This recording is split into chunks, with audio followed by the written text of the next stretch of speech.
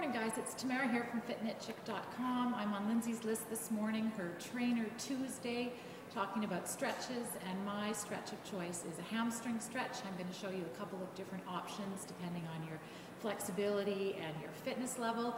Hamstrings, really important muscle.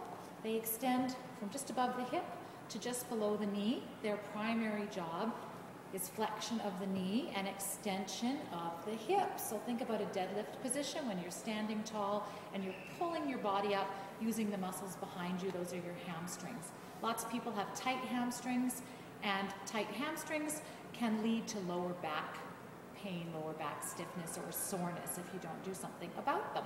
So 2 stretches today. The first one I like to teach in my fitness classes at the end is a lying down stretch. You're going to lie down on your mat.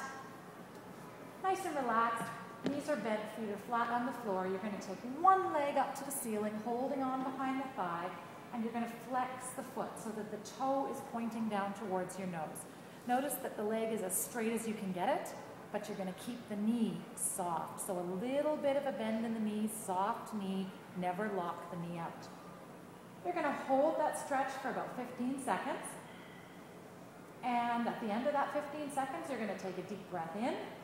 And you're going to exhale, and you're going to reach down towards your calf or your ankle, whatever you can get to, and you're going to try to pull that straight leg in just a little bit closer to your chest. Holding the stretch for about 30 seconds total, switching sides, starting again with that nice easy version, hand behind the thigh, making it more challenging as the muscle relaxes. Okay, so that's my level 1 hamstring stretch. Level 2, I'm going to ask you to come to a seated position. And I'm going to ask you to take one leg out long, bring the other leg in. You can place the foot at the thigh, the knee, the calf, whatever's comfortable for you. I want you to make sure that the leg we're stretching is straight, and once again, you've flexed that foot so the toe is pointing towards your nose.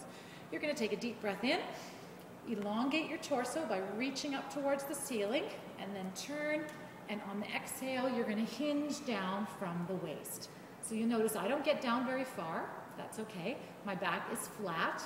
I'm not feeling a stretch in my lower back, not too much. I'm feeling a big stretch in the back of my upper thigh, my hamstring. Okay? You're going to hold that for about 15 seconds. Take a deep breath in and then exhale, and try to bring the chest a little closer to the thigh. It shouldn't hurt. Nothing should pull. You shouldn't feel any tearing.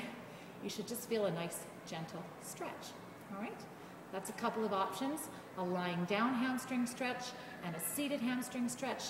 The thing I like about the seated version is my leg is forced into that straight position because of the floor, and I'm using the weight of my upper body as a bit of leverage to get lower into the stretch.